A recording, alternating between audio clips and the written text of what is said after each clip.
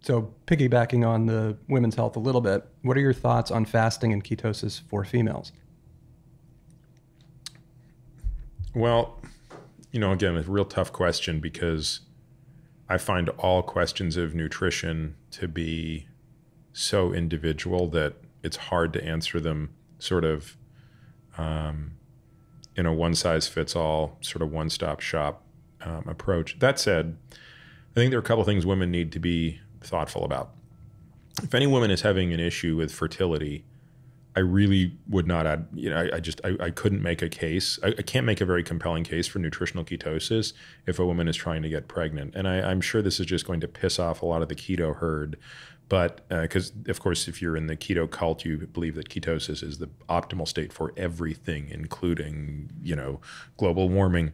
But the reality is, if you look at the FGF levels, and also if you just think about it from an ancestral standpoint, the higher the level of ketone during our evolution, the more likely we were separated from food. And the more likely you're separated from food, the less genetic pressure you should have to be reproducing at that point in time.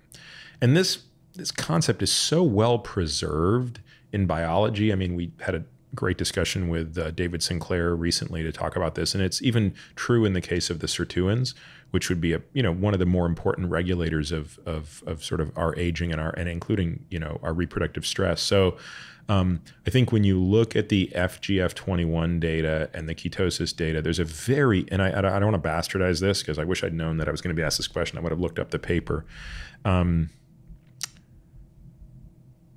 It's from a researcher in Texas. I think he's at he might be at UT Southwestern. But he's if you search, and his first name's David. I'm blanking on his last name. Begins with an M though. But if like you Mangelsdorf. Yes, yeah, that's him.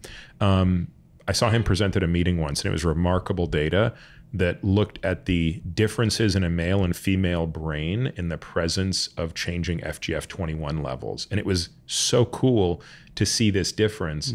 The pituitary gland is one of the very few pieces of tissue in the body that has what's called portal circulation, the liver being the other one. So the pituitary has a direct connection via the pituitary stalk to the hypothalamus. The long and short of it is, in a calorie-restricted state, when ketones are elevated, it suppresses FSH and LH in women, but not in men. This is super interesting to me, and it has a profound evolutionary. I mean, again, maybe I'm just making up a story to fit this, but I mean, if we're going to subscribe to any of Occam's razor, this would be a great application. In a period of famine, you would want women to stop reproducing. You would want to shut off FSH and LH. You would want men to have no impairment on their testosterone level. That's all the more time that they should be out there and able to get food. So again, I've always been kind of a little bit careful of suggesting that a woman who's trying to get pregnant, be in ketosis. Now, look, I know what's going to happen. Everyone's going to say, well, I got pregnant when I was in ketosis. Yeah, obviously it's possible. I mean, I'm not suggesting it's not, but if we're talking about optimization, the second thing, of course, is should a woman be in ketosis during pregnancy? And the answer is I simply don't know the answer. Clearly, we evolved with mothers being in ketosis and having children. I mean, it'd be impossible for our species to be here if mothers were not in ketosis during pregnancy. I mean, we didn't have buffets. But that said, is it optimal? Again, just because something happened in sort of our evolutionary time history, does that mean it's optimal? No, almost not at all. So as a general rule, and again, I don't like to make general rules when it comes to nutrition. I'm not convinced it's necessarily the best strategy, just like I don't think it's the best strategy for kids unless they have seizures or something else, for example. So, a far better strategy is just like, don't eat junk food, don't eat sugar, don't eat highly refined carbohydrates.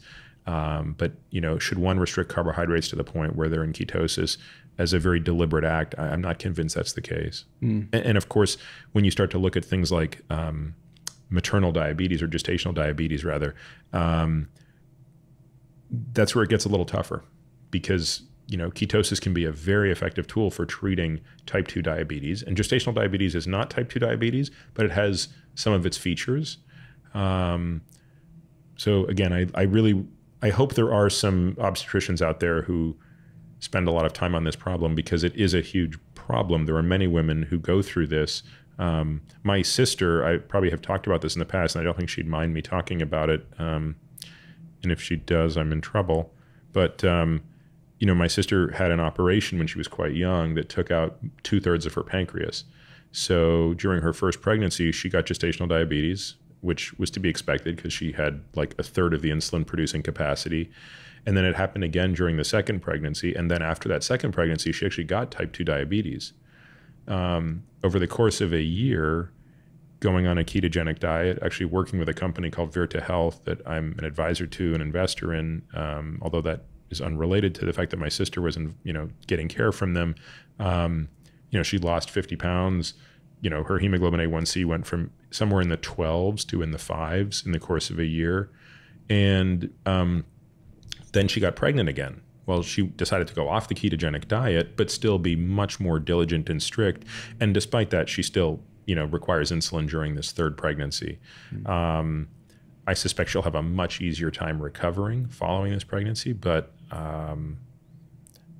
one of the things that's been frustrating, which maybe goes back to the question prior to this, is her obstetricians, they have no insight. They have not a thing to offer her as far as how she should be thinking about managing her blood sugars, other than just trying to cram more insulin into her, exogenous insulin. So, yeah. And this is why context matters, and there's no bumper sticker. That you could have, the question, thoughts on fasting and ketosis for females. You could have somebody with a constellation of abnormalities that is metabolic syndrome, insulin resistant, type 2 diabetic, and maybe for that person, their fertility might be an issue. And going on a ketogenic diet may get them in a healthier state. Yeah, exactly. It might actually improve their fertility because of the inflammation and all the other stuff that could be happening as a result of what you just mentioned. So, yeah, well said.